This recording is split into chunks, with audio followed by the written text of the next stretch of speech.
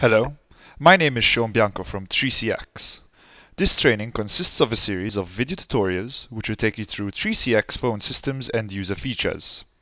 In this nugget, we shall be discussing the dial codes used to perform various functions in 3CX phone system. These video tutorials will aid in your preparation for the 3CX certification test. Dial codes allow you to access functions within 3CX phone system directly from your phone. Each dial code reserves a specific set of key combinations which can be altered by the administrator. One of the most commonly used dial codes is the Do Not Disturb dial code. If you are in a situation in which you cannot take calls, you can switch your extension to Do Not Disturb. Dial *61 to enable Do Not Disturb for your extension. Dial *60 to disable Do Not Disturb for your extension and start receiving calls again. If one of your colleagues is not available to take a call, you can take the call using the call pickup dial code. This is done by dialing *20* followed by the extension number of your colleague's phone. This will redirect the waiting call from your colleague's extension to yours. Alternatively, you could also retrieve the call from a ringing extension without specifying an extension number. To do this, dial *20* followed by the send key, and the first waiting call will be redirected to your extension. Note that your administrator may limit call pickup for extensions within the same extension group. You can change your extension status using the *3 dial code. The number that follows indicates the status that you want. Use *30 for available, *31 for away, *32 for out of office, *33 for available too, and *34 for out of office too. Using the intercom feature, you can make an announcement to another extension without requiring the other party to pick up the handset. The audio is two-way and will be played on the other phone speaker. To do this, dial *9 followed by the extension number you wish to call. Note that the phone of the called party needs to support this functionality. You can use the *4 dial code to leave a message directly in an extension's voicemail box. To do this, dial *4 and the extension number. For example, dialing *4100 will leave a voicemail message in the voicemail box of extension 100.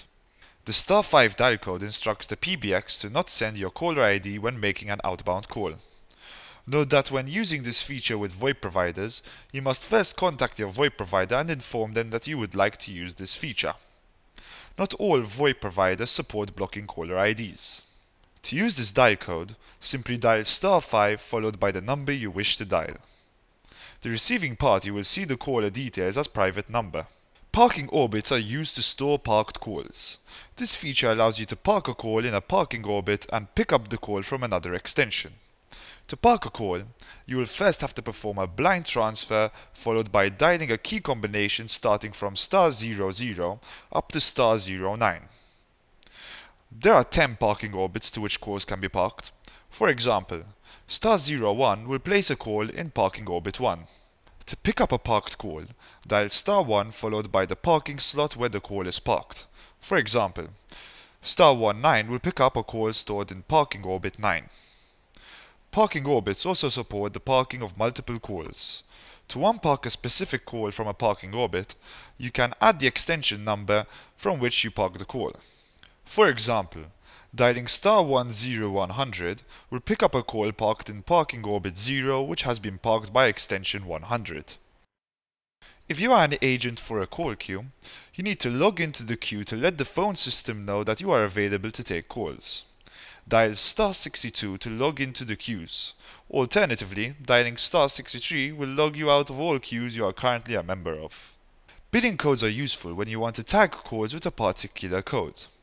These come in handy when you perform calls for a job and you want to bill the calls to the job. You can then generate reports for each billing code. The dial code for the billing code is **.